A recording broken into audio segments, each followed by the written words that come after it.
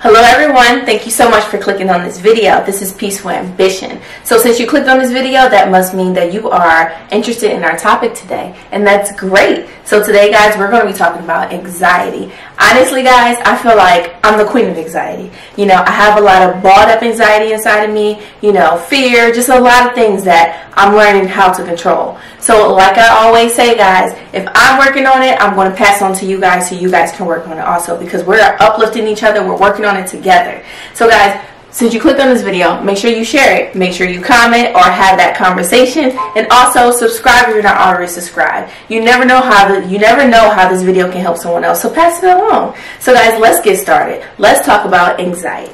Okay, so let's talk about what is anxiety. So I went ahead and, looked it up. So anxiety within itself is just the intense, persistent worry or fear about everyday situations. Fast heart rate, rapid breathing, sweating, and feeling tired all can occur when you're feeling anxiety. Now guys, there's different types of anxiety. For example, we have just the general anxiety disorder, social anxiety, separation anxiety, and also obsessive compulsive anxiety or disorder. So there's different types of anxieties that people can go through, but for the most part, it's just fears that we have every day, and it causes our bodies to react in a certain way. And like I said guys, I feel like I'm the queen of anxiety. I deal with panic attacks, which I'm working on and much better. I used to be to the point that I have a panic attack while driving, have a panic attack randomly. So I learned how to control them.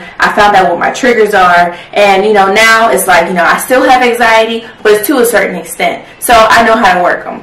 So I want to go ahead and also show you guys how to work them, because when I didn't know how to work my anxiety and I just had my panic attacks, and they came over me out of nowhere, it was unbearable. It was to the point that I felt like I wasn't living my own life. I was living through anxiety. So guys, I know how important it is to conquer this. I know how important it is to not live every day with extreme anxiety. I'm not saying that you're not going to have any anxiety, because that's normal. We're human beings. We're going to fear things. We're going to have worries. So that's normal. But if you have anxiety to the point that you feel like you don't want to be around people, you don't want to go places, you just, you're always thinking too much and you're having those panic attacks all the time, something needs to happen. So guys, I am not a doctor, I am not a psychiatrist or anything like that. These are just simple steps that I took myself to help me with my personal anxiety. And I'm not ashamed to say that I have anxiety, or that I had anxiety attacks, or that I still have anxiety attacks. Like I said, we're all human.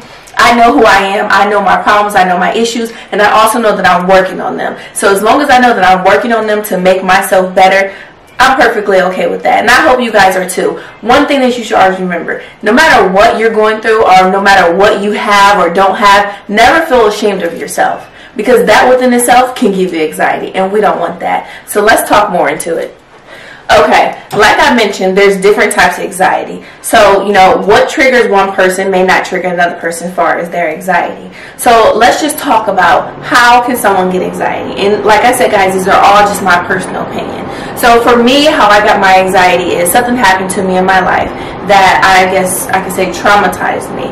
And instead of taking it head on or focusing on it, solving that issue that I have with that problem, I stuffed it under the rug. I act like it didn't happen, and it eventually came back to haunt me. So guys, when you go through something in life and you're not taking it head on, and you're just trying to, sweep it under the rug, act like it didn't happen, that can come back to you. So that's one thing that can trigger your anxiety, not dealing with things head on. Also guys, if you're just a fearful person, or a person that thinks a lot in their brain, which is me, that can also cause anxiety. Sometimes you're thinking too much. Sometimes you're thinking too much into detail that it's not going to happen. You're thinking before whatever happens. You're thinking plan Z, and plan A hasn't even happened. So guys, overthinking can really cause a lot of anxiety. Also guys, low self-esteem. I dealt with that a lot in school. If you have low self-esteem, you're going to think that people are talking about you. You're going to think that, you're not good enough for something. So it's going to get you nervous. Okay, so let's talk about controlling your anxiety. So before I get into that, I just want to let you guys know, 1 out of 5 people deal with anxiety attacks. And that's just like everyday anxiety attacks. So, you know, 1 out of 5, that's pretty big. And it's probably even more than that now.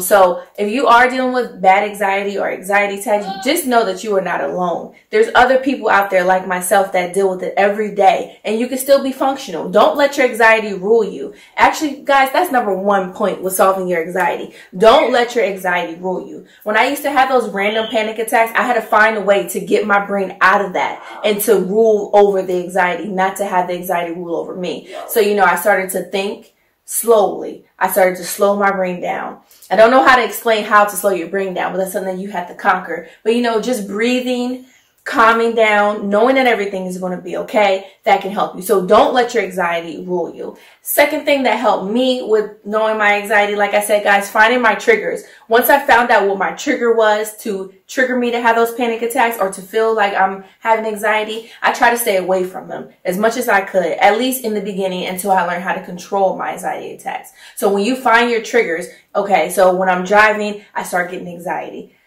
Maybe you should cut out driving for a little bit. Or, you know, when I'm around a lot of people, I get anxiety. Maybe you should cut out being around a lot of people. Not saying that you have to change your whole life and structure it, but when you're sick, you have to make yourself better. And this is no different. So when you're feeling like you're having anxiety because of a certain thing, you need to slow down on it. If you can, you know, going to work, I have anxiety. Not saying don't go to work, but maybe you need to take a few personal days. There's nothing wrong with that. You need to remember that you are you. And no matter what happens, it's going to happen to you. No one else is going to even feel the effect as much as you are. So we have to learn how to control our anxiety, find those triggers, and slow down our brain and just figure a way how to solve your issues. You know, issues are not always going to be solved right away. So it's going to take some digging. It's going to take some time. But as long as you're willing to put in the time and put in the digging, you're going to be okay. So guys, number 3, with trying to solve your anxiety, I will say just learning and moving on. Like I said, I had an experience that kind of traumatized me, and I kept playing it over in my head, and I really didn't know what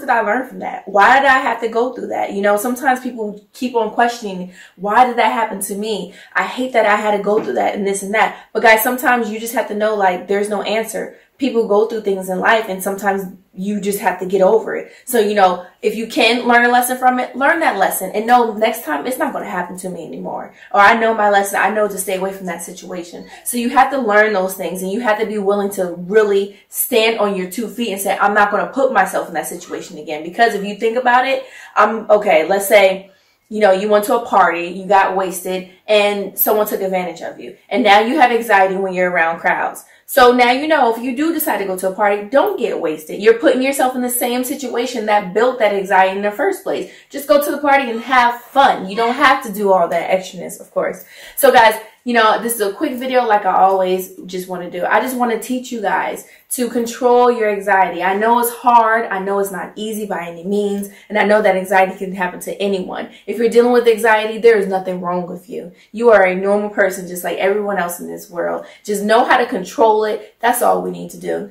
So guys, I thank you guys so much for watching this video.